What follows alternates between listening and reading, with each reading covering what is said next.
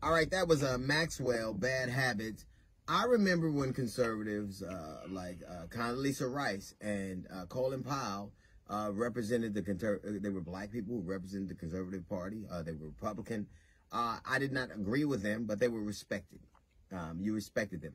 When did we go from people that you respect and have honest disagreements with? Because I never got the sense that Colin Powell and Condoleezza Rice had a disdain for black people. I believe that they had a different ideological difference that I vehemently opposed and disagreed with, but I never sensed that they disliked or hated black people. Contrast that with today's conservatives, where membership seems to entail you selling your soul and vehemently hating your people. If you don't hate them, you certainly can manage indifference for them. When do we go from Colin Powell and Condoleezza Rice to Diamond and Silk and Sage Steele? When did that happen? And now, case in point, Sage Steele was on a podcast of Cutler, who is famous for having a big arm and nobody to throw to and a mediocre quarterback at best, right? So he was talking to her, and she basically, somehow the conversation came up about Barack Obama and how he was listed on the census as an African-American, which is interesting because I don't know that anybody knows what he put on his census or not. I don't know if that's public information. I don't know if that's anybody's business. And she further intimated that he claims to be black, but he never knew his father. So I think one of the things that seems to be in common parlance around black conservatives is they have to say the evil things that white people wouldn't say. They have to say the hateful things they wouldn't say. Ahmaud Arbery, Cameron Owens got to go out and call him a killer. She has to say he's a criminal. They have to intimate they deserve it. Larry Elder will say the evil things he says. So you have to be willing to hate and denigrate your people. And Sage Steele is the latest example of someone who has at least indifference toward their own kind, their color. Now, it's interesting because since the story of the census came up, the first census was taken in, 1790. In the 1870 census was the first one to include African Americans along with the rest of the population. So for that first almost 100 years, they didn't count you at all. And it's interesting because the term biracial didn't appear to the 2000 census, right? Because before that, between 1790 and 1870, if you were a black person, you were most likely called a mulatto, and you were probably the product of rape, right?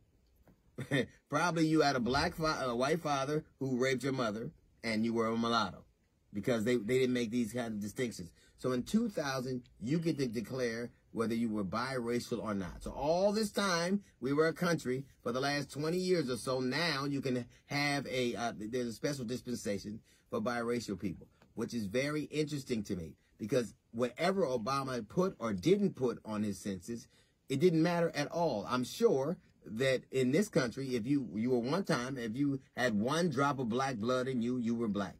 But it isn't what you write on your census. It isn't your political affiliation. It is how the country sees you. I guarantee you that if Sage Steele got pulled over or if she was running from the police, they would describe her as a black woman. They wouldn't go to her census and see how she described herself. Obama never needed to describe himself or call himself black. I could tell they thought he was black by the way they called him nigger all the time. So race is always people like the Sage Steeles or the Candace Owens or the Larry Elders or whatever conservative du jour is. They have to decide not only to have a different political ideology, but to be hateful to the people they came from. I never noticed that with Condoleezza Rice. And I think Condoleezza Rice and Colin Powell were part of one of the most destructive administrations in the history of the United States in terms of foreign policy. But hate wasn't the predicate. At one point, Colin Powell probably could have ran and won or at least done very well for president. But I never noticed that his entry into the conservative movement was hate. And now it seems to be. And now it seems to be hate and mediocrity. Hate and the ability to say the most vociferous things to people because they can't say them. I don't know what Sage Steele sees herself as. I know that ESPN doesn't think much of her.